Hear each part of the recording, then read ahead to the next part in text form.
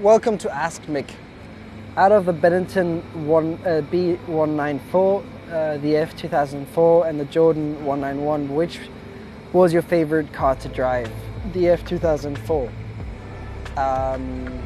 Simply because for me that's always been the best and strongest car out there, and I've dreamt of driving that car since I was a little kid.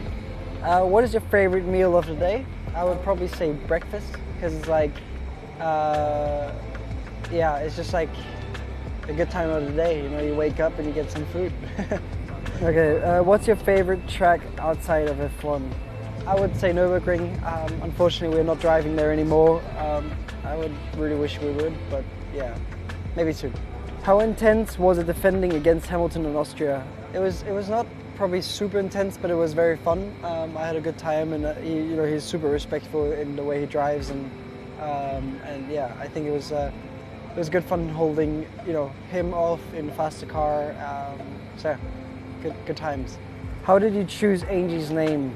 We came up with some names, and Angie kind of felt right in that moment, and so yeah, I think it's really fitting. Angie is Angie. I don't know anybody else who's called Angie, and yeah, it's good. It's my dog. What's your favorite food from Switzerland?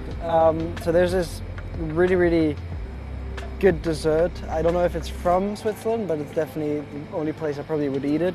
It's basically like double cream with it's like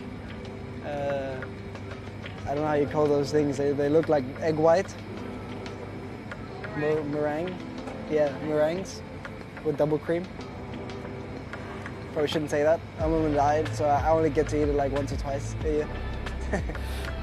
What's your favorite hobby outside of motorsport? You know, I do enjoy trying a lot of different things. Lately I've been trying to get better at surfing.